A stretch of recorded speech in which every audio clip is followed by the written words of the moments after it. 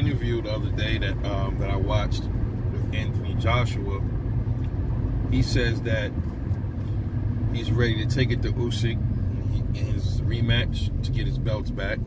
He's ready to take it to Usyk in an aggressive manner, and there's no more time for loosely translated. He going there not to play no games, and he going to get his belts back. Now here's my thing. Anthony Joshua, he fought Usyk in a non-aggressive manner, man. He wasn't aggressive enough. He didn't put the pressure on him enough. He was almost like passive in that fight. So that was one of the reasons he lost. And it can also be because Usyk is just a better boxer and more skilled. Right? So, you take it back to Andy Ruiz, the first fight with Joshua. Andy Ruiz just mauled him. He was all over him and took advantage of him. He managed to knock Ruiz down, but he got back up. Anthony Joshua was too massive, man, too much muscle. He went in there and got gassed out. Defeated himself, man. He was mentally defeated, physically defeated.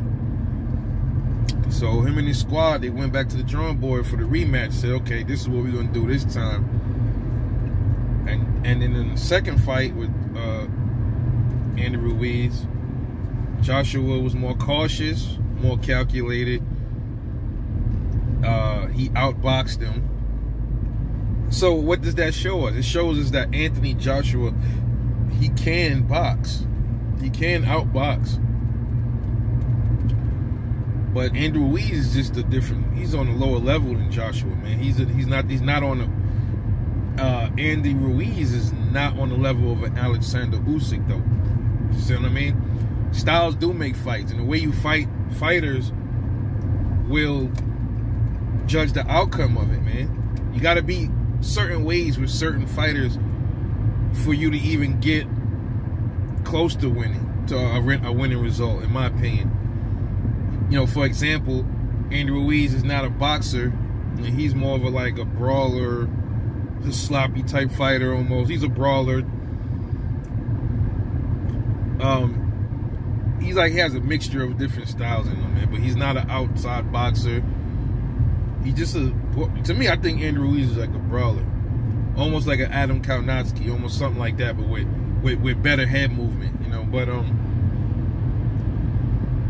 Anthony Joshua realized you gotta, with that kind of dude, I guess you gotta be on your feet.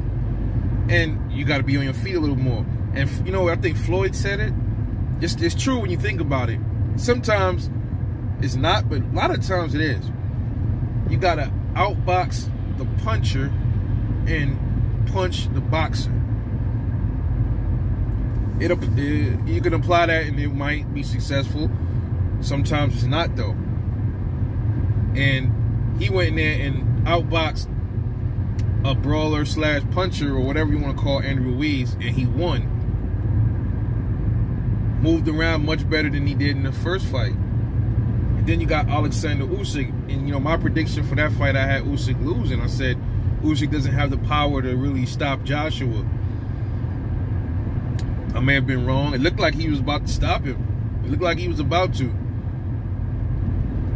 But he went in there and was too passive against Alexander Usyk.